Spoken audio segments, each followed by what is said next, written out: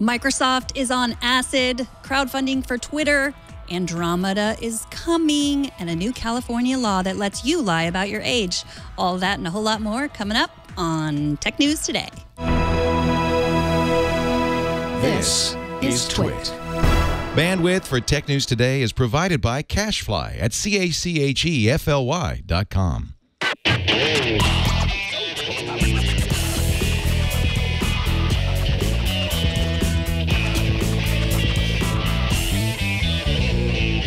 This is Tech News Today, episode 1606, recorded Monday, September 26th, 2016.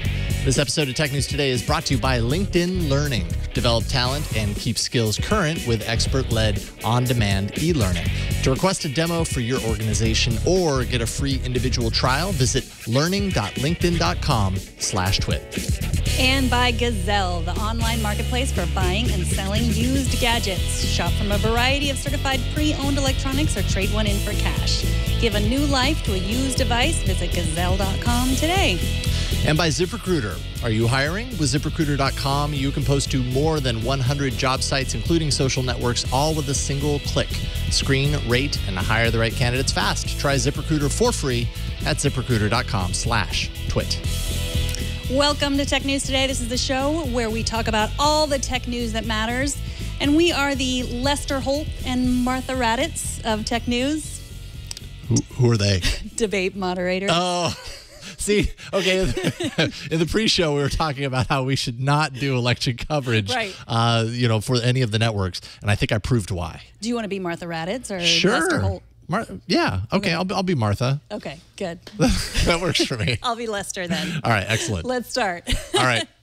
Microsoft Ignite starts today, and so far the company announced a partnership with Adobe, more AI-powered features in Office 365, and some upgrades to Windows Defender Advanced Threat Protection, including new ways to isolate the Edge browser from attacks.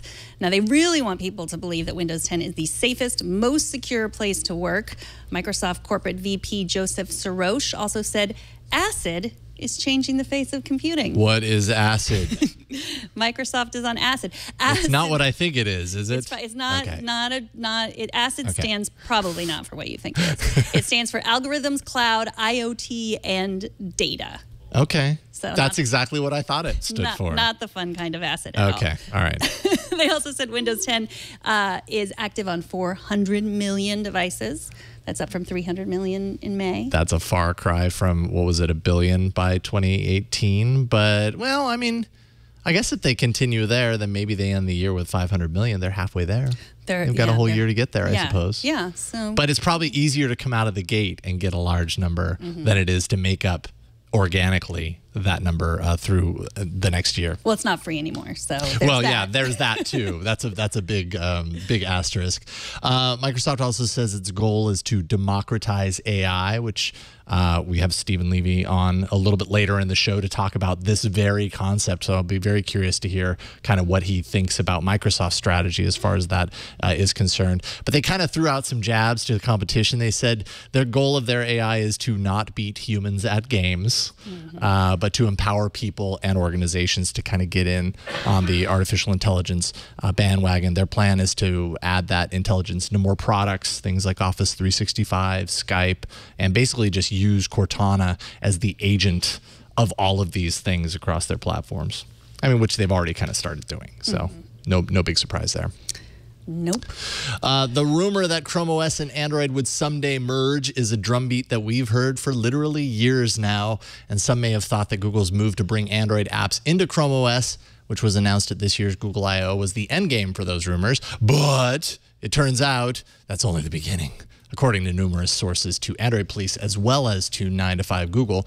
With a high level of confidence, both outlets are saying to expect a new Chromebook Pixel in Q3 of 2017. So not this year, but that's not the most interesting part. It's going to be running something called Andromeda, which is basically, if this is to be believed, which they both feel very highly that their sources are accurate, a combined Android and Chrome OS.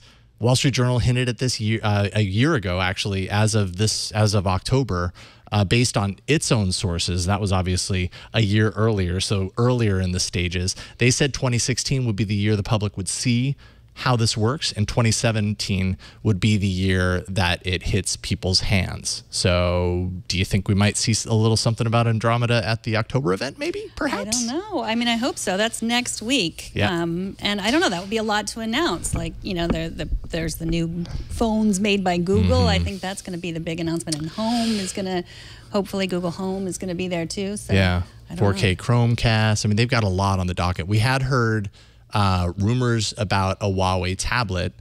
Sources are telling 9 to 5 Google that the Huawei tablet would be Nexus, would not be Pixel. So that would mean that the Nexus branding would not go away, if this is to be believed, and that it would be kind of the introductory piece of hardware to show off Andromeda. Now, Andromeda, from what we're hearing here, it's an ultra-thin laptop that Google is working to be, or not Andromeda, sorry, the Pixel, which they're calling Bison, running Andromeda, would be this ultra-thin portable laptop that would kind of showcase, you know, the best of both worlds, essentially, and would be meant to challenge Apple and Microsoft in the laptop space, kind of targeting like the MacBook Pro line of devices. The iPad Pro or the MacBook? The MacBook Pro. Oh.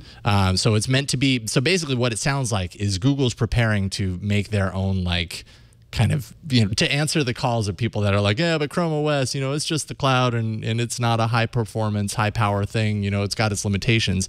It sounds like what Google wants to do is they want to make a new OS that addresses those concerns and gives you a Google version of the MacBook Pro. And so presumably it would have a keyboard. Yeah. And would it, do you think it would be like a detachable, or? I don't know. I don't think that the sources alluded to whether it was going to be a detachable or a kind of like a 2-in-1 or hybrid. That's what I'm guessing, is that would be something, and I mean, mind you, we don't actually know, but I'm guessing if it's part of the Pixel brand, if it's actually truly going to be the next Pixel in the lineup, then it would still follow the format of the Pixel form factor, but that maybe it would convert into tablet mode, which is kind of something that's really nice about what you get with the Chrome OS right now that's running Android apps. That's a feature that I think that they would want to make sure. And it would also have stylus support, Wacom stylus support. Yeah, I'm very, very curious to see if they show off some of this stuff in October 4th. I could see them like presenting the tablet and being like, this is a Nexus. Nexus is designed for developers to help lift up our efforts. So here you go. Here this is. Maybe it doesn't launch necessarily to developers with Andromeda right out of the gate, but maybe it's the first device. It's kind of like the intro device to get developers' minds and their efforts kind of in line with the new direction. That's interesting, because I misread this. I thought they were trying to compare it to the iPad Pro, and they said the price was about $800. And I was like, well, that's interesting, because that's about the same price as an iPad Pro. But yeah, targeting MacBook Pro users, definitely $800 sounds good compared to a MacBook Pro. I mean, that's a pretty low cost in comparison with a MacBook Pro for sure. But yeah, if they were to come out with a laptop that was $1,500, $2,000, I don't know. Well, I guess they did that with the Pixel 1. It was like $1,500 when it launched, and it was only running Chrome OS. Right, so. And it wasn't for the average person, right? I mean, the first Pixel was really for... I mean, that's what I'm using right now. This is the Pixel, and I mean, it's as much for the average person as a Chrome OS laptop is. It's just, it's more, yeah, it's not in the sense that it was a little bit more premium. Actually, a lot more premium compared to a lot of the comparable Chrome OS laptops. So. Well, late Friday night, Snapchat unveiled their rumored glasses. They're called Snap Spectacles. I think they're just called Spectacles. They'll cost $130. They'll record video from the wearer's perspective, and they will be available this fall. Now, this is the company's first piece of hardware. Also comes with a name change. They're now calling themselves Snap Inc. instead of Snapchat, because obviously they're moving beyond the chat space. It has a 115-degree lens. It'll record 10 seconds of video every time you tap it, so you tap it again in more than 10 seconds. And it's more of what the eye sees, apparently. Evan Spiegel, the CEO of Snap, says Square Video is a remnant of printing photos on paper. So that's why they're not going with the Square anymore. I thought also it's going to be the circular video. Yeah, but video was also like that's square. TVs were square shaped. Movie Yeah. theaters were that shape. But apparently now we're going to see video as what the eye sees. Yes, but okay, so a couple of really interesting parts about this. First of all, I'm strangely like excited for this, and I don't know why, because I have Google Glass. I did the whole Google Glass thing. I thought the most compelling thing about Google Glass for me was what Evan was talking about in the Wall Street Journal, that you've got a camera above your eye that records not video, but records experience. It records your memory, essentially. Like if I, and I did this a number of times, including my younger daughter's first steps as a baby. When I go back and watch that video, I'm not seeing video shot from a phone where I was like in the middle of this phone looking at a display watching reality happen, with this like invisible wall here. I'm seeing what I remember seeing with my eyes because the camera was taken out of the equation. It was always shooting in that direction. I think that's what Evan's talking about here. The camera is positioned so close to the eye that you're not using a device to record something. You're just capturing a memory. You're being like, this is a really cool scenario. It does the thing. You look where you're going to look, and then you watch it later and you're like, man, I remember being there. So that's really cool. And then the recording in circular video, which what does that allow for? That allows you to get rid of the whole portrait landscape conundrum, because basically what it does in the player, and they showed this off in, I think, in an Instagram post or something, but basically no matter how it's positioned, the video is always staying upright and you're just moving the viewer that you see into that circular window, so you never see the edges or anything like that. It's always showing you what you want to see, no matter what your orientation is. I think that's really smart. Yeah, I am with you on the yes, let's not have phones in front of our face while we're like at the recital or, at the wedding or anything like that. But I don't know if the solution is to let's have glasses on our face with a creepy camera inside of them. I mean, maybe the solution is like, let's just live our lives and not feel like we need to record every moment. This is the internet. And beyond that, this is Snapchat. So this is people that part of living their lives is recording their lives. I mean, that's just kind of at the core of it. Not to mention, it doesn't have to be. Like, well, we don't have to encourage this. You do if you're a Snapchat and you want people to use your stuff. Yes, exactly. But I'm the voice of no, thank you, Snapchat. People need to see each other's eyes. I mean, that's part of why Google Glass was so is part of the failure of Google Glass. People don't like communicating with other people when they can't see their eyes. Like, it's just it's built into us. It's how we relate to people. And I think that at least when you're like this, you can still see someone's eyes. So I don't know. I mean, I guess I have to accept that this is probably going to be popular or not, but I don't want one. Among a certain group is going to be. Would I buy these? Probably not. They're styled super young, right? Yeah. So you look at them and they look like something you buy out of the back of like a comic book or something like that. For $130, they're kind of within that. Yeah, why not? Kind of disposable income sort of area, but still for the demographic that it's targeting, that still might be too much for them.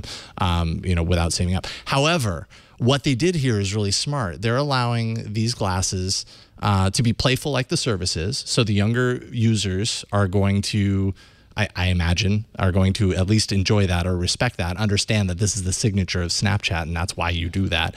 And then beyond that, they allow the camera on the glasses to record video in a way that you can't get through the app. So what does that tell other users? When you've got the glasses and you're using them to record stuff, when they look at it on their phone, they go, oh, this is a different type of video. It was obviously recorded with those glasses. That's really cool. I want them. And I think it's really smart. Like they learned a lot from Google's kind of failure around Google Glass, and they kind of, I don't know, I think they made some good changes here. Am I going to get them? Probably not, or maybe I will, just to like play around with them and see what they're all about. But I think it's very interesting.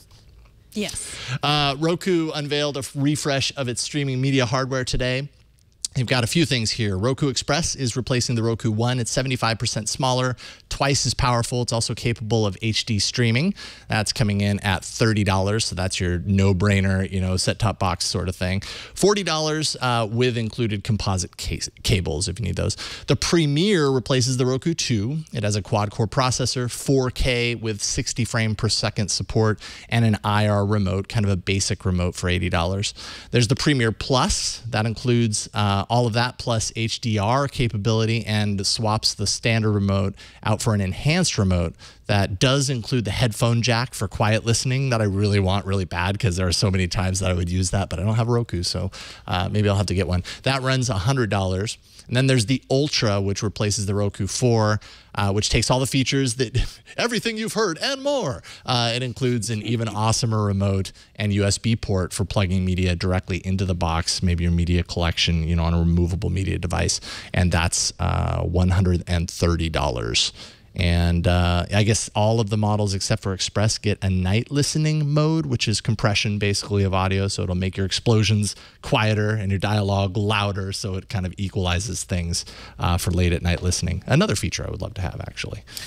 Yeah, I have a Roku. It's a couple years old now. It's fine. I use it for Amazon because I can't get Amazon on my Apple TV. There's 100 streaming channels now. One of the things that they promote is its unbiased search, which they're clearly like getting at Google and, you know, Apple TV and, you know, the Amazon, the Fire Stick or the Fire TV, because, you know, they want to keep, you know, they have skin in the game, right? Where Roku isn't in bed with any of these other companies. You know, they don't have their own stuff that they're trying to sell, their own entertainment. So I can see why you'd want to use a Roku. But it definitely feels like it is holiday shopping time. Like they're like, let's throw all of these, everything at the wall, see what sticks, see who buys what. And yeah. I mean, Roku's doing pretty well. I think game consoles kind of lead the pack as far as kind of video streaming on the big screen. I know that's the case with me. We have the PS3 at home, but you know, Roku. I regularly hear about the Roku devices. That's probably because they're priced so well and feature rich. So yeah, I mean, they're slightly above the Chromecast, but then they include the remote and other things like that. So for sure. Yeah. If the idea of running your own NAS server out of your house always seemed like a little too much work, then you're in luck. Today, the popular media server service Plex announced a deal with Amazon to offer a hardware-free media server. You'll need a subscription to Amazon Drive, which costs $60 a year for unlimited storage. And you'll need a Plex Pass, that's $5 a month or $40 a year.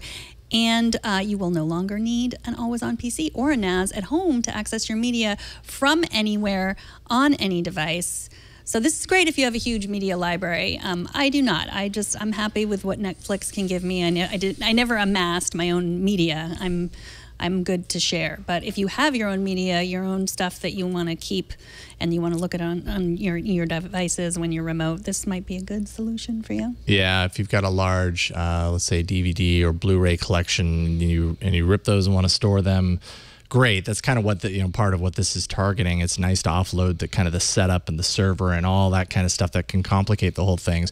But you should know, I mean, even if you're doing this legitimately, and I'm sure a lot of people, you know, many users that are using Plex are using illegitimate files that they found online, let's say, of movies, TV shows, that sort of stuff. You're putting all of this stuff into Amazon's cloud, and from everything that I could tell, it's unencrypted.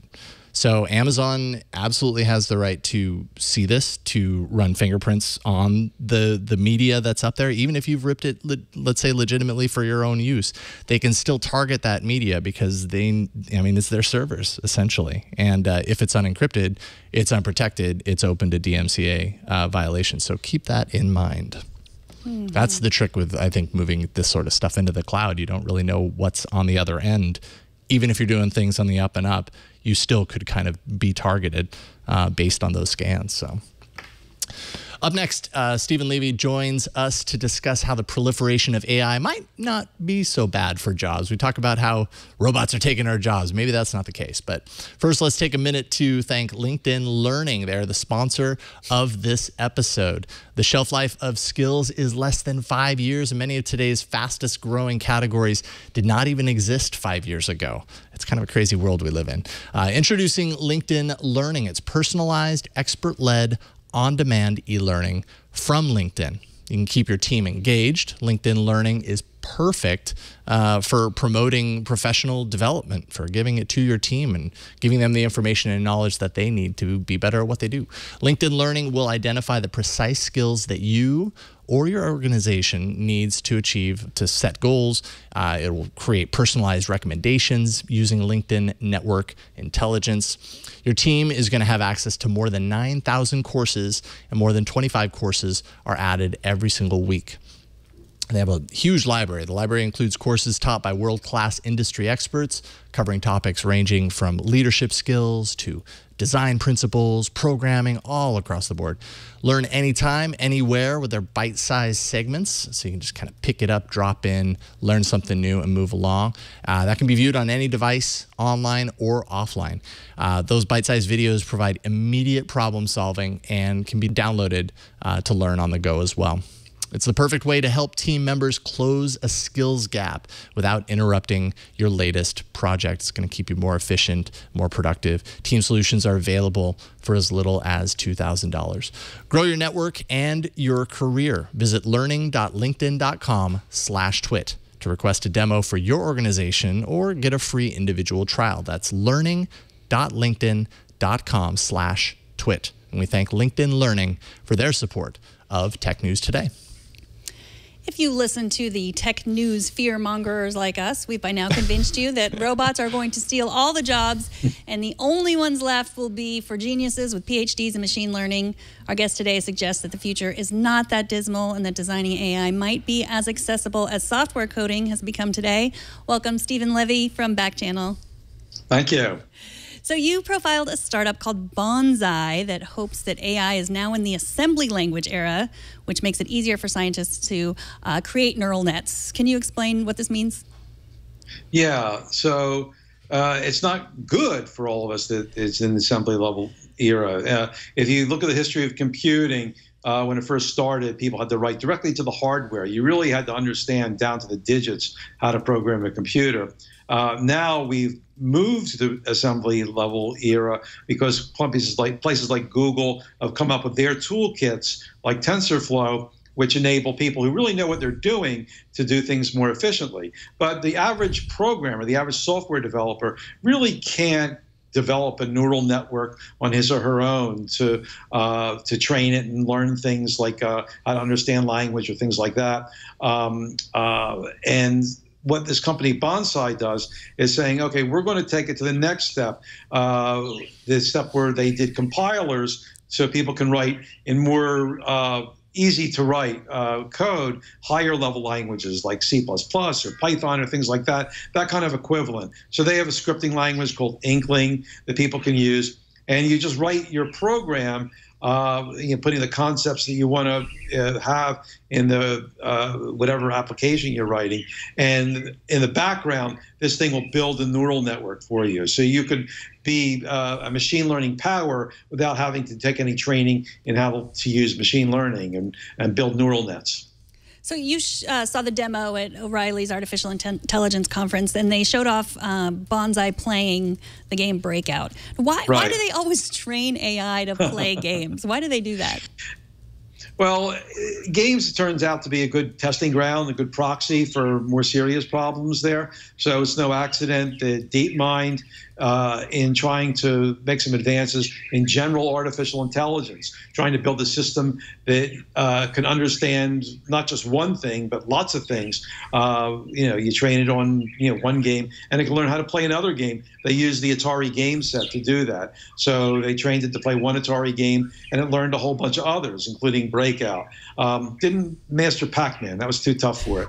But the DeepMind thing was very impressive because it was an exercise in general artificial intelligence. That's the thing that kind of scares people, that if you teach something AI, it learns how to do things and then learns more on its own. And then the singularity kind of stuff happens after that. And that's what DeepMind is going in that direction. They don't want to create the singularity, but they want to have an artificial intelligence that you just set out in the world and start learning things. So, for instance, if you're doing a self-driving car, you put it behind the wheel and it keeps learning. It can watch people drive and learn on its own, and then maybe it could learn from there, watching what people do on the side of the road, how to go into the 7-Eleven and go get a case of beer. So that'd be very handy. You wouldn't have to train it on that. But that's for things that PhDs do. What this Bonsai company does is it takes the deep learning out of deep learning, and does it for you. And it's a step where what I call a democratization of AI. Bonsai is one of only a number of companies that are working on different schemes for different audiences to give you the power of deep learning without having to take it at Stanford for 6 years. So, okay, so you say, look, Ma, no PhDs. We're headed towards that. If we don't need a PhD, what do we need? Well, for Bonsai, you need to be a good programmer because you have to write the code. The company will then turn over to its neural nets and implement it there. And the neural nets will be optimized in the case of Breakout for high score. If you're doing language, it'll be optimized to interpret language correctly and things like that. There's another company I mentioned in the article called Bottlenose, and they want to replace the data scientist. So they want to teach analysts, not programmers, how to get the benefits of machine learning, artificial intelligence, without having to learn how to do that there. And there's one other company that's demonstrating at the AI conference at Javits today, saying how to get everyone on Earth to be able to train neural nets there. So you can't get any broader than that. Yeah, exactly. So these are all startups that you talk to or that you write about in this article. Is there room for startups, or is this really, at this point, Google and Apple and Microsoft's game, like AI? Or is there still room for startups? Well, what's happening is when a startup starts to get traction, one of those companies you mentioned usually buys it there. So when a company start out, they don't say, yeah, our goal is to be bought up by Google or Yahoo or Facebook or whoever, probably not Yahoo, but it'll be, if one of those companies does it well, you can imagine a Google buying it. Google open sourced its own tools, and I wouldn't be surprised if Google was interested in seeing a system where people would use Google style of AI to bring AI to their programs, even if the programmers didn't know how to do it. So Satya Nadella at Ignite today had proclaimed that Microsoft is dedicated to, exactly what we're talking about here, democratizing AI. What's in it for Microsoft to do that compared to, let's say, a startup such as this that's doing it as a service? What are the differences there? Well, they all want developers to write on their platforms there. So, Microsoft is a company. Remember, Steve Ballmer used to get up and say, developers, developers, developers. He'd scream it out loud. They really haven't gone away from that. They want people to write to the Microsoft system. And if they can help people, make their programs or applications more intelligent, more powerful, then that's something good for Microsoft. All they need now is a phone that people can write apps for. Very true. So, Stephen, you've been covering technology for many decades, and boy, that's a big chunk. That was a compliment. I think you can still count those decades on your hands. Yes. So, has artificial intelligence has been around. We've been talking about it for probably as long as you've been writing.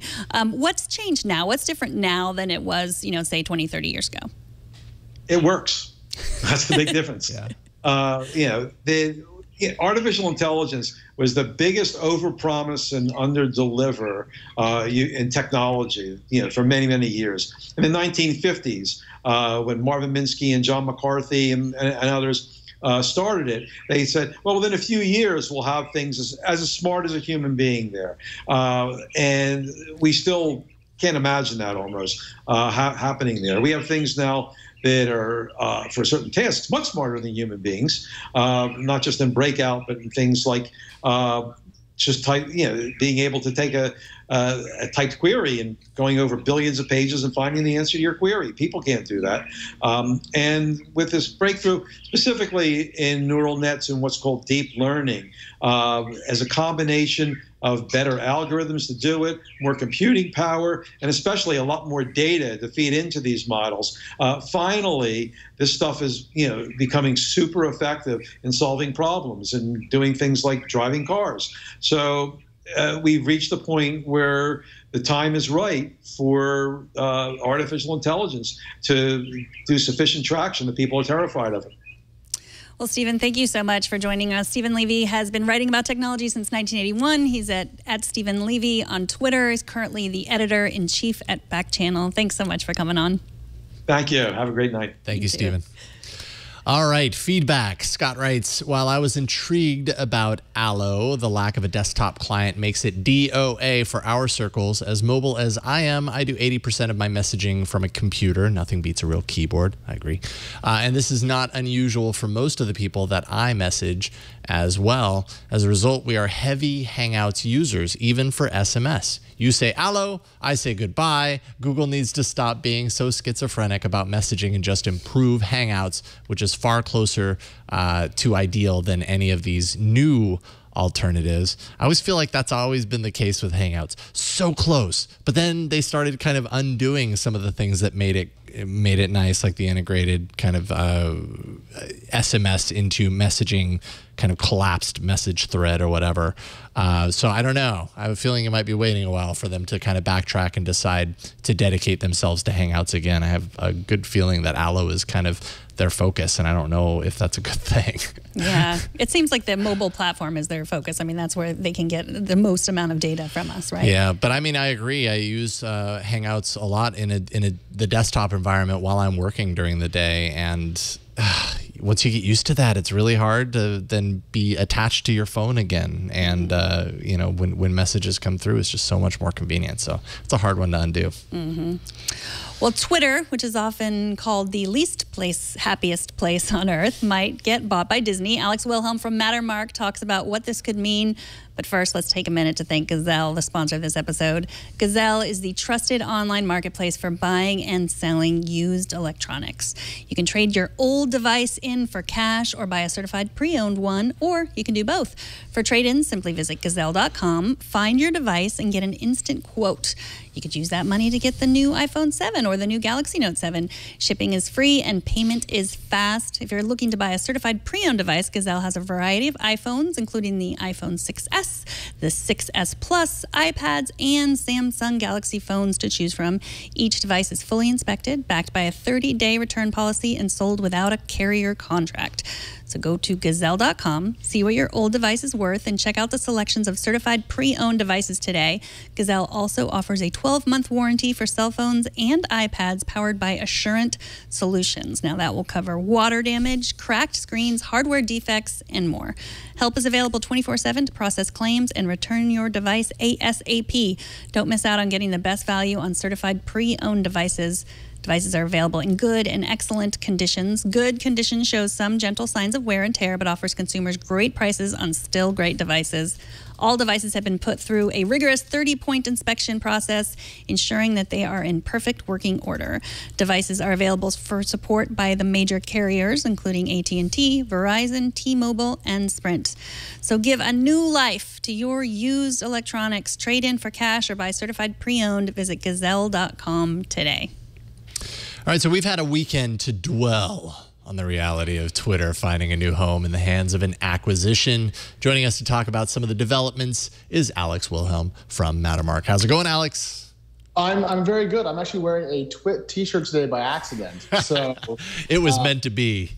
Well, yeah, this proves I wasn't really meant to be on television today or the podcast. I look horrible, but I never say no. So hi. Hi. No, you don't look horrible. Anything up here is overshadowed by what you got right here. It's so true. That's what I can't tell if that's a chest hair joke or in my heart, but I take it as a compliment. Anywho, moving on to the matter at hand.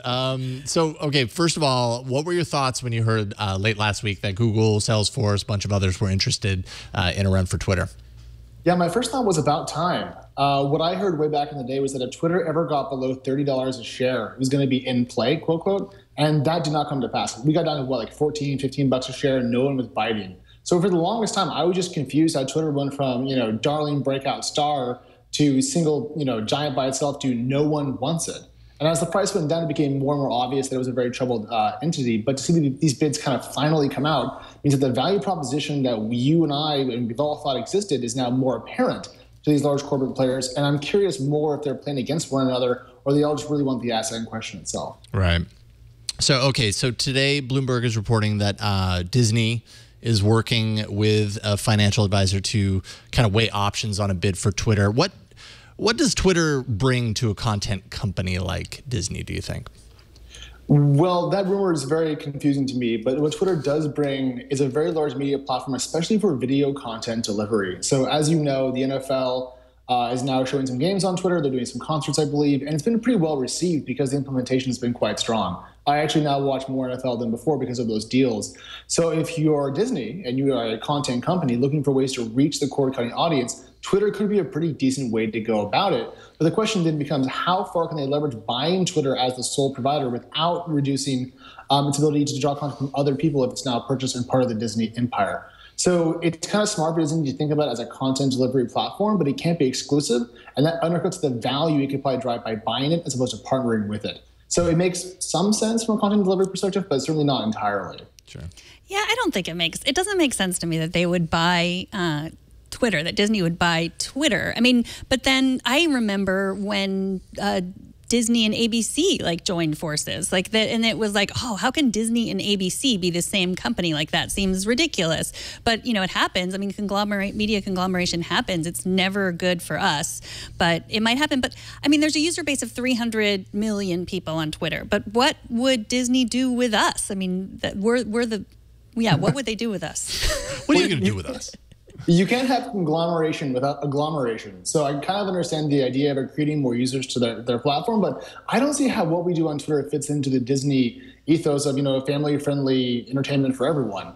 If you look through their earnings, and I did before this segment to prep a little bit, they have a ton of money from cable, a ton of money from like theme parks, and then I'm trying to fit the political and socioeconomic commentary we see on Twitter into that mix or niche, and it doesn't seem to line up. I get video distro, but how important is that to the broader Twitter experience? And then really, is it worth the amount of money they have to pay just to have slightly better visibility on a platform that isn't growing? I can't quite square it out. Though Disney can certainly afford the transaction. That's obvious. Mm-hmm. But that's not enough of a reason to drop up to $30 billion on a money-losing asset like Twitter. Seems like we're hearing from basically all of these marquee companies, and I mean, Disney kind of came out of left field as far as I'm concerned. But, you hear from the standard ones, Google, Facebook's not interested, apparently. We just heard, or actually is being reported today, that Microsoft is also interested. I mean, is part of, like when a company that has as much usage and as much of a kind of a particular kind of brand as Twitter does is rumored to be for sale, pretty much any big name technology company is going to at least kick the tires, right? And is part of that process seeking a financial advisor to kind of understand the financials behind it? Like, are we looking too much into every single company interested in Twitter? No, I don't think so. I think it's very, very important. I mean, and I think the historical echo we can lean upon to underscore that point is the LinkedIn deal. Because as it's now very well known, Salesforce was bidding against Microsoft to try to buy that asset. So we're seeing these large, wealthy tech companies have enough dollars to compete with one another for these companies that may not be great independent firms. And so when you see a company go as far as hiring a financial advisor, it shows real material interest, not intent. But I think you're right about the tire kicking thing. I mean, we can all listen to the reports, we can all read through the earnings, we can all look at the balance sheet, but that doesn't get you into the depths of how there's a typo in that tweet. Thanks, guys. Excellent right there on the subtweet of the tweet during the show. I thought that was a Twitter joke I didn't understand. I was like, oh, that must be some sort of thing like Harambe that I don't understand. No, that's just a mistake. Okay. That's great. The point there, for people that missed the image, it showed Twitter's share price going up dramatically on the Disney acquisition rumor and the Disney share price going down dramatically on the rumor that it may buy Twitter. Right. But turn it around. What would you guys pay for Twitter? It's worth about $20 billion today. What do you think a fair price would be? What would I pay for Twitter? I mean, 25? I don't know. I don't know how to put a figure on that. That's a hard one. Yeah, nothing. That's what I'd pay for. Nothing. Well, it does lose $100 million per quarter on a GAAP basis. So, it's in rough shape. What can you do? So why is Twitter Twitter up and Disney down on this news? I mean, apparently shareholders of Disney are not fans of Twitter, or do they think it's a liability? What do you think?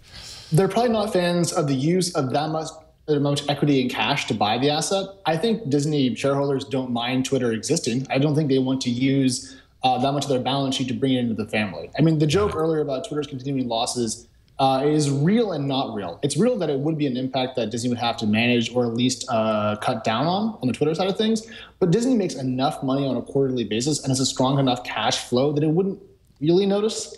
the impact. But at the same time, Disney has a strong dividend flow. It has share buybacks to take care of. It can't really afford probably to drop cash and stock to buy something that also dilutes its ability to reward shareholders. That gets expensive on both ways, or both directions, really. So, if I'm a Disney shareholder and I'm really happy with the performance of my company over the last 3 or 5 years, why do I want to invest a lot of money and time and executive attention into a company that I don't think is core to the business? I don't see it as a creative. I see it as a distraction. So. Well, what do you think about, every time something like this happens with Twitter, like everyone takes to Twitter to make fun of Twitter. It's like, you going over to someone's house and using their telephone to call everyone and tell them that, you don't like the person's house you're at. So, that's an awesome analogy. That's actually the best one I've heard yet.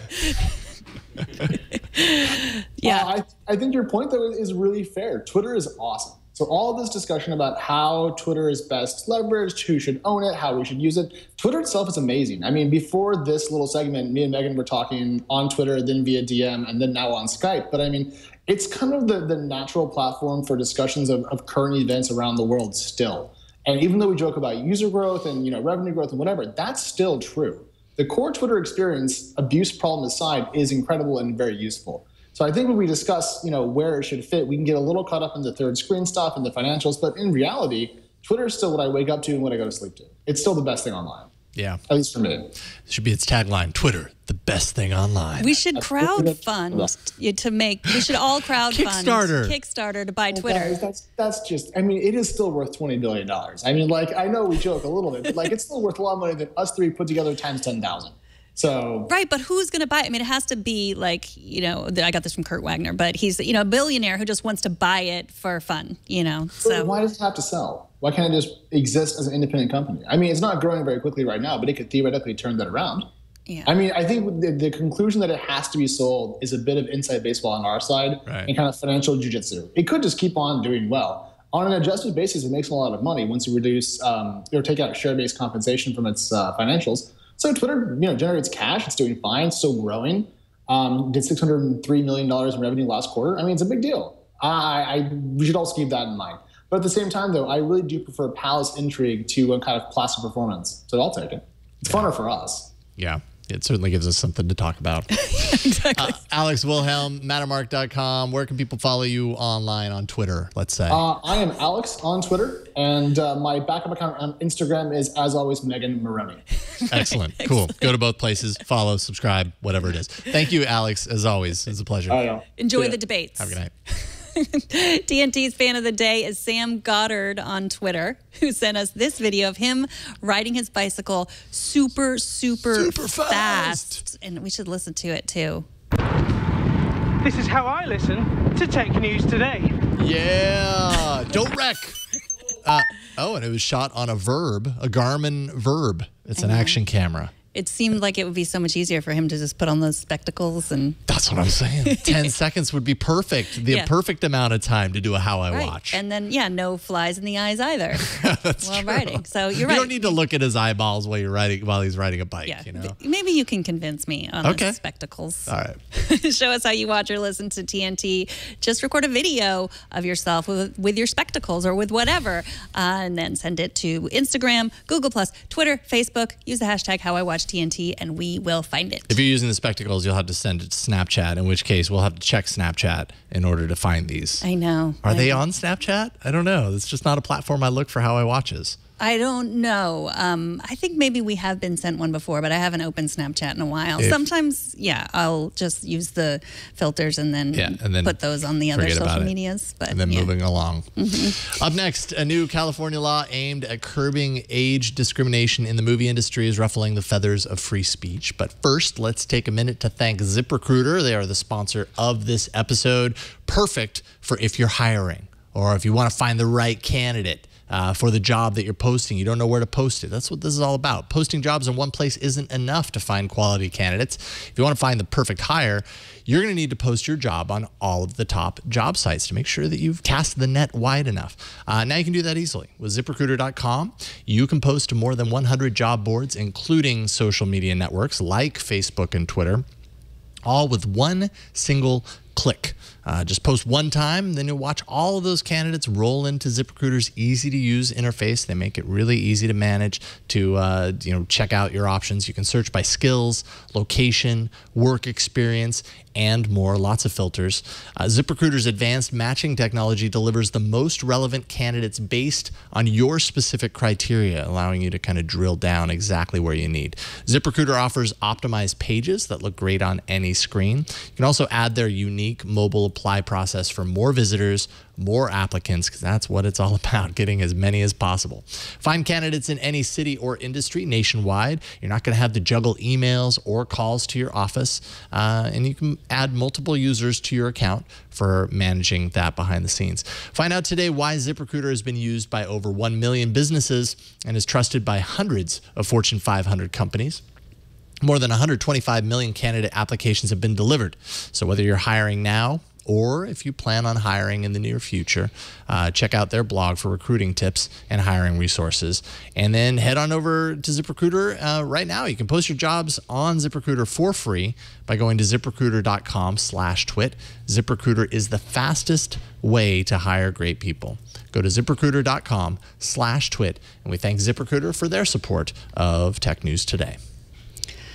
On Saturday, Governor Jerry Brown signed a new law that requires internet entertainment databases like IMDb to remove an actor's age upon request. The law reads, quote, "The purpose of this section is to ensure that information obtained on an internet website regarding an individual's age will not be used in furtherance of employment or age discrimination." So there's so many other ways to stop age discrimination. I don't know how this would work with other kinds of discrimination, but I mean, I get it, I guess. Like if you are, I guess these places now are where casting agents go, right. And they say Talent like, look, I need a girl for this production, and that one's over 35. No, thank you. I guess that's the way it works, and you can have that removed. But this just seems silly. But again, I've never been, as far as I know, targeted by age discrimination. I mean, I probably have, but I don't care. I'm happy with my job. So. Well, I mean, yeah, you can understand the sentiment behind it, obviously, because that would not be a great position to be in, right? To know you were perfectly qualified for something, and to know that, or to at least have, like, I don't know whether they feel like it's happening or whether they know exactly if and when it's happening, but to feel like that's happening, to be singled out like that would not be very good. I just don't know how this fixes the problem. They say that it kind of sidesteps kind of First Amendment rights because it's only applying to commercial sites with display ads or payment for access. So that's a positive apparently. So it wouldn't apply to news outlets or sites like Wikipedia. But I mean, isn't that kind of the point? Like anyone who's using these sites or using just the internet in general as part of the process of selecting talent, like it's very easy to like search somewhere else. Just because it's not appearing in IMDb, does that mean that the publicly available information is not available elsewhere, easily locatable for someone who that's really high priority for them to find? Well, I don't think it's as easily locatable. I mean, like, Amy Schumer's never going to be able to hide her age again. Neither is Taylor Swift or anyone like that. But maybe if someone, neither am I for that matter, because I have a Wikipedia page. It says I was born in 1973. I'm never going to be able to put that toothpaste back in the tube. It's out there, and that's fine. But I think maybe if you're just starting your career and you're young and you haven't gotten any jobs yet, you could start by what they're talking about is the IMDb Pro accounts. Right. So that's what you do if you want to. It's part of it's your LinkedIn, but you're paying for it. So like here's how I do it because I want to get acting jobs. Or I said if you're young and starting out, which doesn't make sense because everybody wants someone young. Yes, but but I mean not all actors or actresses who are starting out are young. Right. Exactly. You might be starting out in your 30s and just say like, hey, I look younger and I want to get younger jobs and jobs for younger people. So what they say is like it used to not be so easy to find someone. It was very difficult to find someone's age. Like 90210, they all lied about their age to get their jobs. And there was no IMDb back then.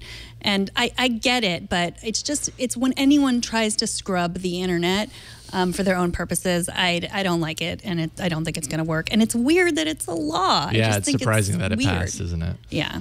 Yeah, we'll see how effective it actually is.